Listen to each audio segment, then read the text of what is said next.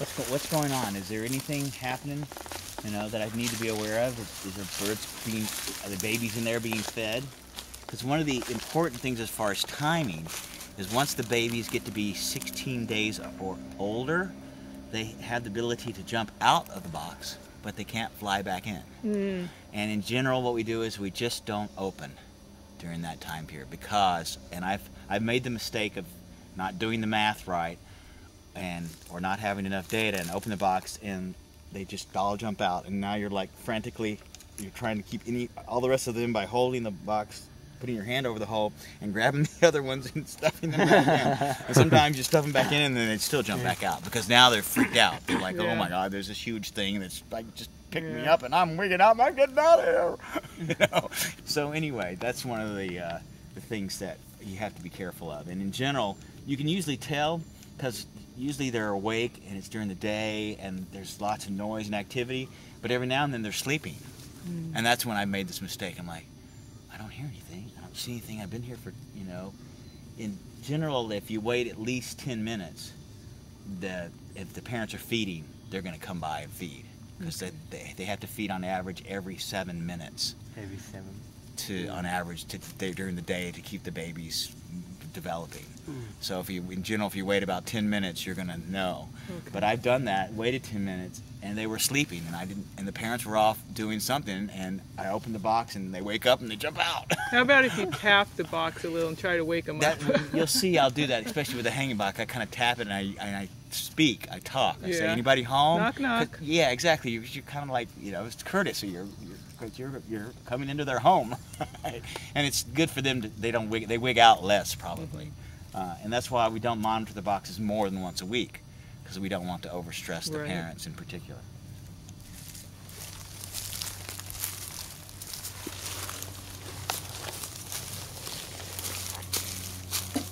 Anybody home?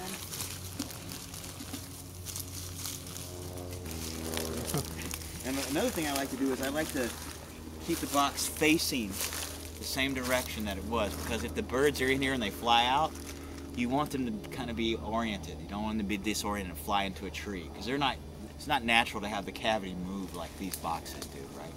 So that's another little thing. And you see I keep the box tilted back just a little bit in case there's eggs in it. I don't want them to roll forward. If I do open the box like this, the whole thing could come flying out, right? Clockwise. Let's see what we got going on in here. I see feathers. Somebody's been roosting. Those are tiny little feathers. Little downy feathers.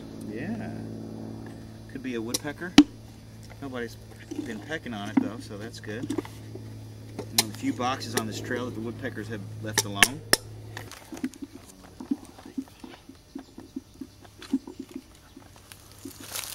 And a lot of times I'll just say, well, let's pretend I'm the branch, because I really want it to tilt forward a little bit so the rain doesn't go into the entrance hole. Because if the eggs and the babies get wet, that can be a bad thing on a cold night.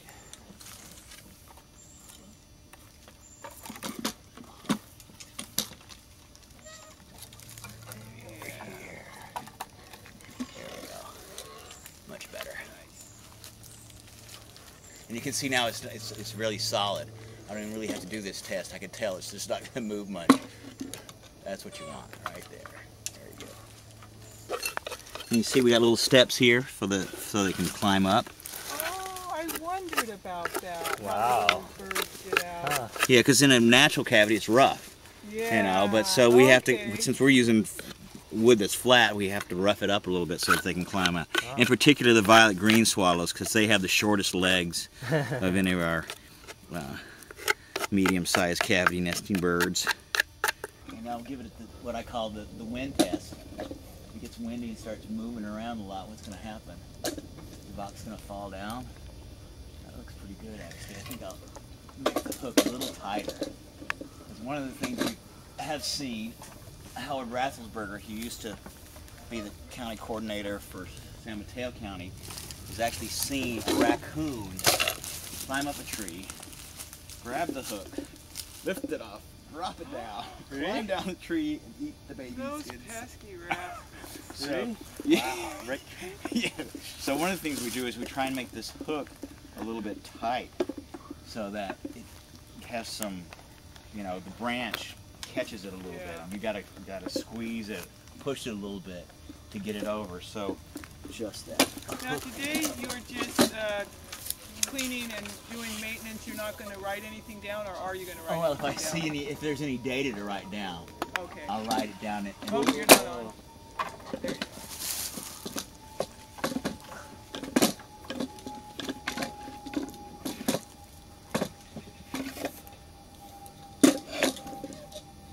That's like a really good spot. And one of the most important things, it seems, is that the entrance hole faces to an area where there's going to be some brush, or in a tree where the bird. Because what happens is when the fledglings take that first flight, that's the most critical flight that they take, because it could be their last flight. Because if they go out into an open area and a raptor sees them, or a cat or something sees them, then they could be history, because they can't really fly well yet. Right. That first flight, they just glide, is what I've seen. I've seen a bluebird do it, and just glide about 15 feet from the box. So in an open air space like this, it's not that big an area because there's brush and everywhere there's cover. But more like in an urban area or a backyard, that's where it gets a little bit trickier. And so you really want to have some cover so that first flight there they can fly into, and then the parents come by and go, "Oh, baby's taking the first flight." They get all excited, you know. But having cover for that first flight, I think, is part of maybe why they picked the site to begin with. You know, who knows? Yeah. That seems to be one of the issues, one of the factors to think about. So does anybody else want to try this? Get some experience with it? I'll give it a whirl.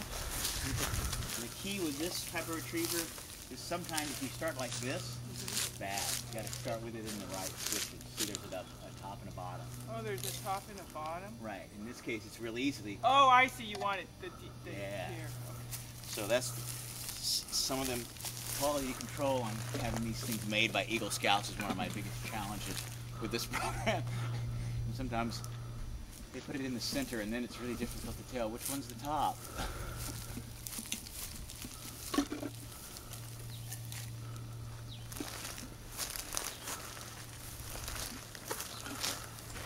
Can you get it with your finger, or do you need Yeah.